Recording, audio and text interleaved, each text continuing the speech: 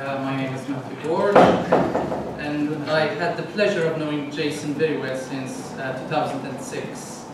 Back then he was my PhD supervisor in Strathclyde University.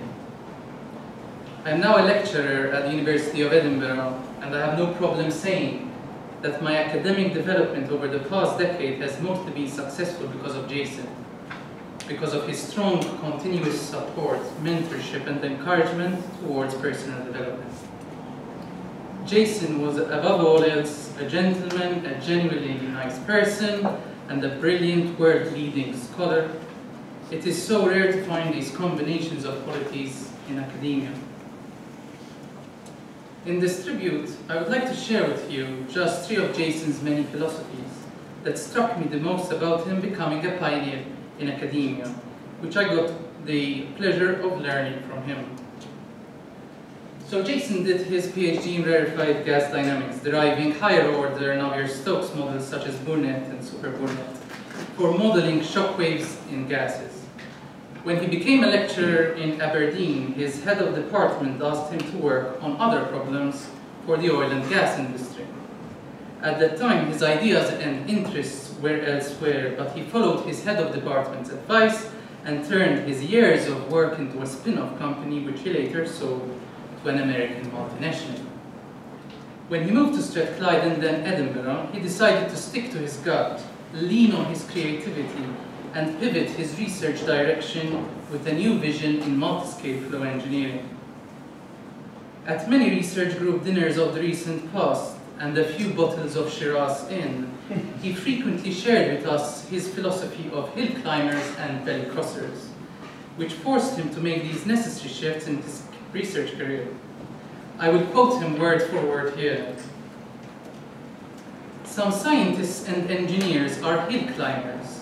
Highly skilled technically, they followed established lines of insight that push their work forward. Throughout their careers, they methodologically take the small steps needed to improve the agreement of theory and experiment. They climb hills in some abstract landscape of scientific fitness. This is normal science. Other scientists, however, are more radical valley crossers. They may not be as skilled technically, but they have strong scientific intuition, they spot the hidden assumptions, and they take a fresh perspective on familiar topics. Science and engineering needs a mix of hill climbers and valley crossers. Too many hill climbers doing normal science, and before long we end up with lots of them sitting on top of local hills, each defending their own territory. We've all probably come across those senior, elderly academics who, on reaching the top of their hill, seem intent not only on admiring the view, but also making sure others don't join them on the summit. Leadership is about striking out from intellectually established positions, crossing valleys, and exploring further away, finding new and higher peaks. Jason and I worked extensively on new research software. He had very strong progressive views about this, which we hold true to this day. He used to say, if you try and develop your own code and keep it to all yourself, you will be the only person who ends up using it. That also sends the wrong message to the funding bodies and society who are paying for your research. There were days when you could produce a piece of software on a DVD in shrink-wrapped plastic with a manual attached and a nice picture on the cover, get these produced, pile them up in your office, and then distribute them via website or mail order. Those days are over. We need a modern approach to intellectual property when it comes to software, he used to say, and I think the smart way of exploiting intellectual property is to release the code open source. Our principle is that intellectual property is in the models and the engineering science that we develop, which are published in research papers. He continues to say, if the models are complicated or sophisticated, there will always be plenty of people who won't have the time or energy to get on top of them.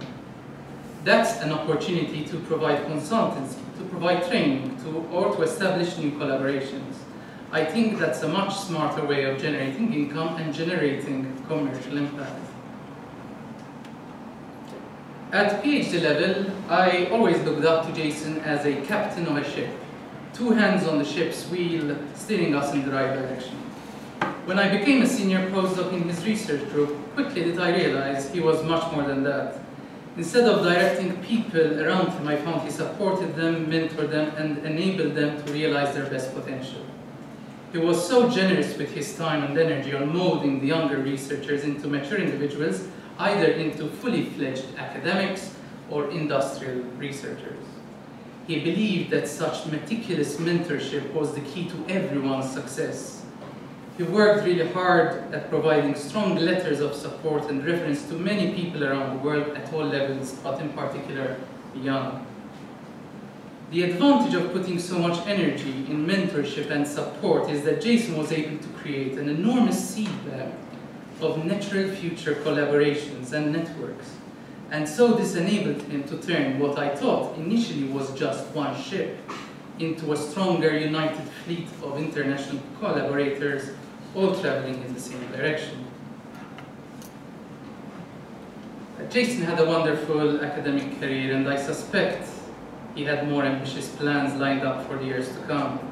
The advisory boards he sat on are literally some of the highest and most influential in the UK, and the awards and accolades he received are even more impressive, including the prestigious Regis Chair in Engineering, the RAN's Chair in Emerging Technologies, and many, many fellowships from the top international engineering and science bodies, just to name a few.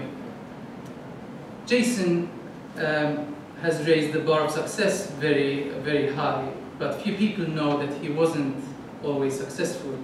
He mentions openly in workshops at Edinburgh on grant proposal writing that his first 9 research proposals as a new lecturer were unsuccessful.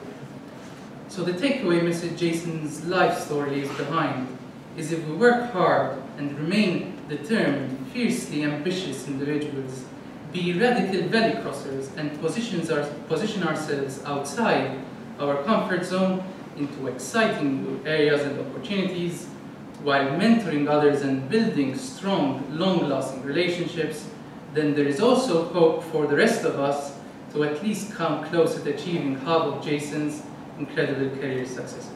Thank you, and thank you, Jason.